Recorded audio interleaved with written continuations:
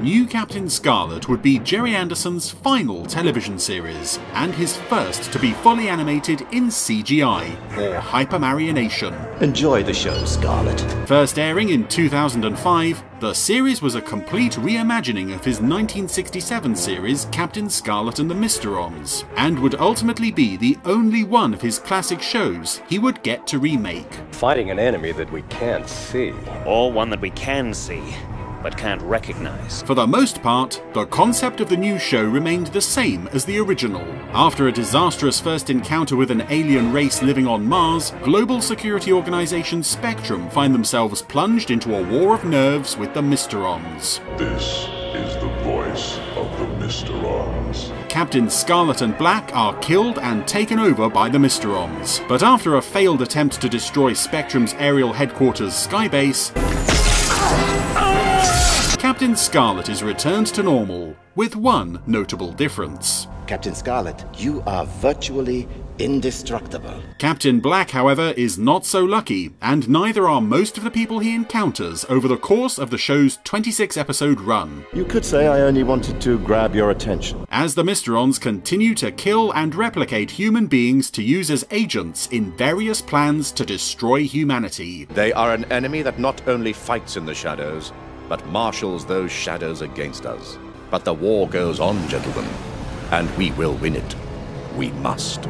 Gerry Anderson had long been campaigning for the chance to remake one of his classic shows, and the success of the early 1990s BBC repeats of Thunderbirds, Stingray and Captain Scarlet led to Carlton International Media asking him to explore the feasibility of recreating one for a 21st century audience. Spectrum were assembling their top agents at Cloudbase HQ for fresh conflict with the old enemy. Captain Scarlet was chosen to be the subject of a 5-minute CGI test film, Captain Scarlet and the Return of the Mysterons, which entered production in January of 2000 at the Moving Picture Company in London. We are resuming our war of nerves. You will pay for your unprovoked attack on our people. Picking up several years after the events of the original series, the film told a brisk story of the Mysterons renewing their war of nerves against the Earth, and Captain Black's attempt to destroy an atomic power station with the help of a hypnotized Captain Blue. I will obey. Luckily, Scarlet is able to save his friend and thwart Black's plan, but the Mysteron agent escapes to strike another day. Relax, guys. Easily the most notable aspect of Captain Scarlet and the Return of the Mysterons was the return of both Francis Matthews and Ed Bishop as Captains Scarlet and Blue. When do you think they'll make their first move, Paul? Very soon, Adam. You can be sure of that. The film was very well received by fans at conventions, and Anderson was encouraged to pursue the remake rights to continue with the project. And this is just the beginning. SIG. Rather than proceed with a continuation of the original series, however, the decision was made to produce a complete reimagining of the concept, and Anderson had the sad duty of informing Matthews and Bishop that their services would no longer be required. I guess that's enough excitement for one day. Instead, the new series, which entered production at Pinewood Studios' Kubrick building in May 2003, would feature an entirely new cast and entirely new versions of all the regular characters from the original series. I see.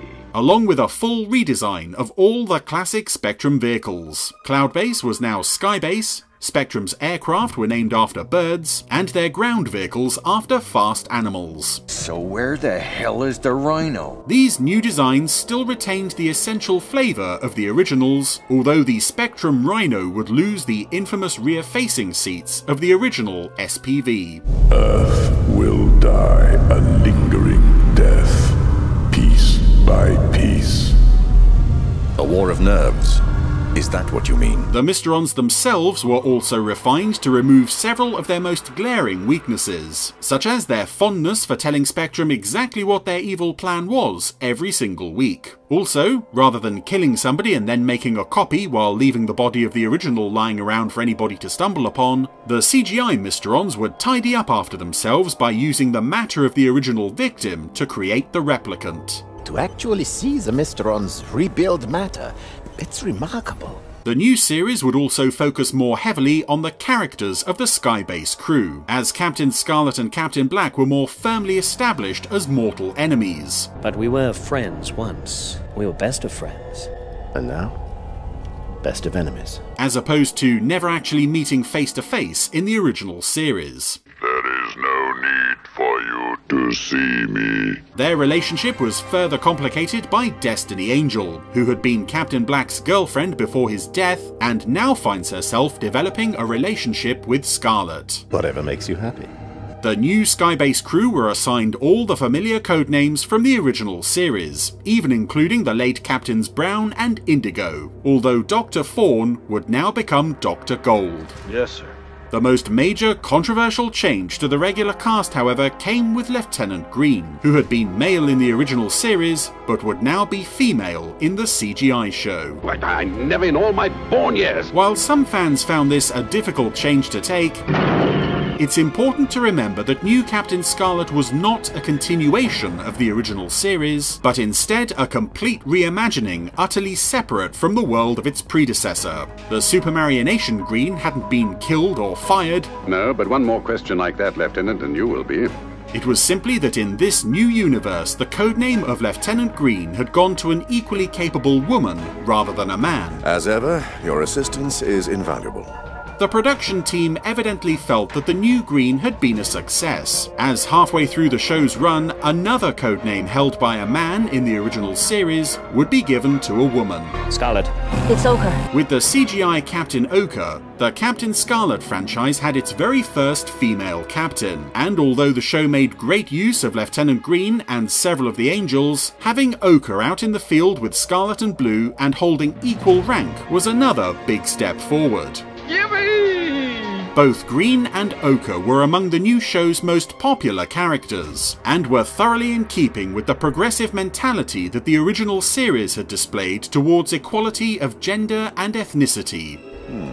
Although the gender swap issues do remain very controversial to this day, and you will almost certainly find some heated discussions in the comments below this video. Oh, great. And to those complaining there about forced PC diversity or similar tabloid slogans only extending in one direction, and why can't there be any male angel pilots, yes, new Captain Scarlet also included a male character training to fly an angel fighter. He died. Just call me Banana Fingers. Fortunately for anyone worried that those pesky women might be about to take over the world of new Captain Scarlet, the new Mysterons were also equal opportunities employers. In the original series, only 3 female Mysteron agents had ever appeared, but more than a dozen women would be taken over in the new series, along with Mysteronized children and Mysteronized animals. Hiya, fella. What are you doing on your own? New Captain Scarlet also preserved the original show's cheerfully bloodthirsty nature, with scenes of human beings being killed and replicated that equaled and sometimes exceeded the violence of the Supermarionation show.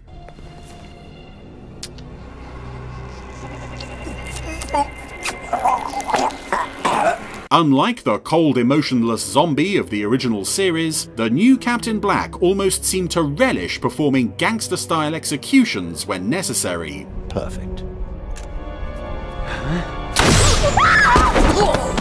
What have you done? And even Scarlet himself wasn't above occasionally breaking a Mysteron's neck. I'd forgotten how incredible it was. New Captain Scarlet's CGI was continually refined and improved over the course of its 26 episodes. And while some of the facial animations and exterior environments didn't look 100% convincing even at the time, much of it still holds up really well today, particularly the aerial dogfights and many of the scenes set on Mars. Captain Scarlet, Destiny Angel, and the rest of the cast were recreated in CGI based on busts created by sculptors McKinnon and Saunders, which were then digitally scanned to create full computer models of the characters. Motion capture technology allowed for physical performances to animate the movement of these models, while sensors fitted to the faces of the voice actors allowed the characters' facial movements to match those of their performers. That was fun.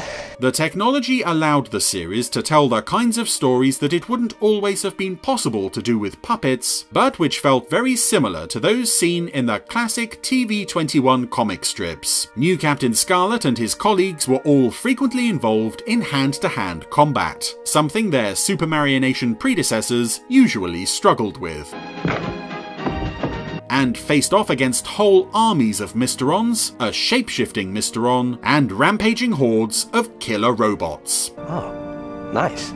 21 of the show's 26 episodes were written by Phil Ford, which gave the program a consistent voice throughout and even allowed for the occasional running subplot. I knew you were still in there. Most notably the tantalizing revelation of dissent among the Mysteron ranks. As a species, the Mysterons are still individuals, and some of us don't believe in this war.